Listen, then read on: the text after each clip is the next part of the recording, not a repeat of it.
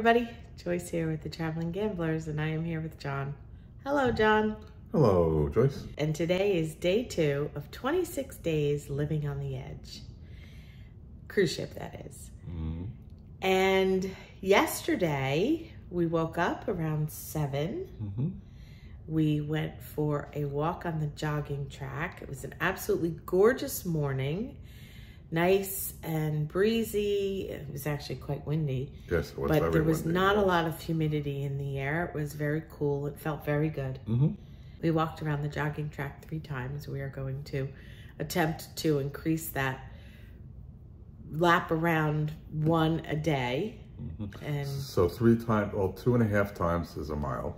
yes. Right. So we did a little bit over a mile. it's a cool track because it goes from deck 15 and then there's an elevation that goes up to 16. So there's a hill and it's hills and curves, and yeah. it's good. Yeah. So it's not, you're not having the same walking pattern the entire time. It's a nice little workout. And after we walked, we went straight to Lumine and we had a lovely light breakfast of yogurt and berries because we had lunch plans at Le Grand Bistro. oh, what a restaurant. After breakfast, we went down to Cafe El Baccio and had a coffee and sat and just relaxed for a little bit. And then we came back to our cabin and we did a little bit of work. We started doing a little editing on the videos that we did the day before. And then at 12 o'clock, we had reservations for lunch at Le Grand Bistro. We're trying new restaurants this time around and we have a video of that. We're gonna do a video of all the new experiences that we have. So there'll be lots of new videos coming. And we actually have several reservations at Le Grand Bistro. They only serve lunch. So in the mornings, it's just like a little pastry shop. It's directly across from Cafe El Baccio.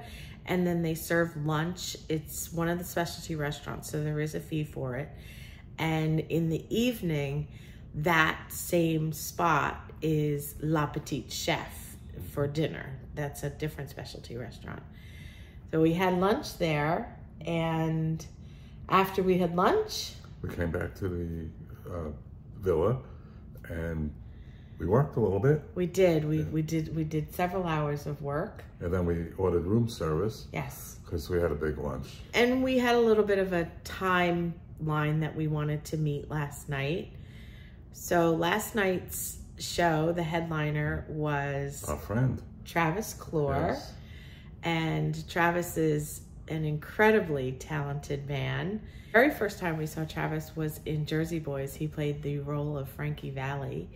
And he holds the title of the longest running performer to play Frankie Valli and to play in Jersey Boys worldwide. There's a reason. He's incredibly talented. He played a little bit on Broadway, and then he went to Vegas, and he played the show for 8 years in Vegas. At Paris in Vegas. Right. And we saw him there. Then fast forward to last July of 2022, and Jon and I were on the Celebrity Equinox, and we went to the show, and lo and behold, there's Travis on stage doing his show, and Jon and I looked at each other and said, he looks awfully familiar. Is he the guy that we saw in Jersey Boys in the Frankie Valli role? And sure enough, Jon approached him after the show, and it was him, and we exchanged social media information, and coincidentally, we were both on the Equinox about 2 weeks later. Right. And we invited him to have dinner with us, and he graciously agreed to sit down and do an interview. If you would like to see that interview along with the full version of his show that he did on the Equinox, we have that as a video on our YouTube channel. It's about a 10-minute interview. We sit down and chat, and then it's his show, and he's incredibly talented. If you look him up online, you'll find lots of things that he's done, a lot of his videos and things. So we've become friends with him, and he was in a play in Vegas, Bat Out of Hell, based on the Meatloaf music, and he played the one of the the mayor, one of the lead roles of that. And we went to Las Vegas and saw him in that. And in the opening night. Coincidentally, he was on this ship performing, and we went to see his show last night, and we just think he's phenomenal. So we went to see his show again. We went to the 7 and the 9. And in between the two, we had a little time to kill. So we went to Future Cruises, and we inquired about what offer we have. And Jon and I each have a complimentary veranda that we can book. And so we'll be doing that. We can book it up to 24 months out. So we'll be looking to book that in early April of 2025. Then we went back to the 9 o'clock show and saw Travis again. And after that, we went to the casino. Yes, we did. And we had a lot of fun. We played for almost 4 hours.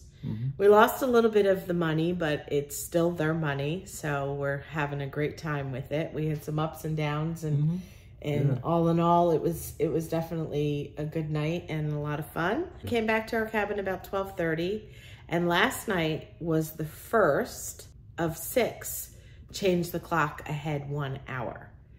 So last night we moved the clock ahead an hour, and I understand that it's going to be like every other night that we're going to be moving ahead, because we're going to Europe and the time difference is 6 hours. Yes. So also forgot to mention, we had a phone call in the afternoon. Yes.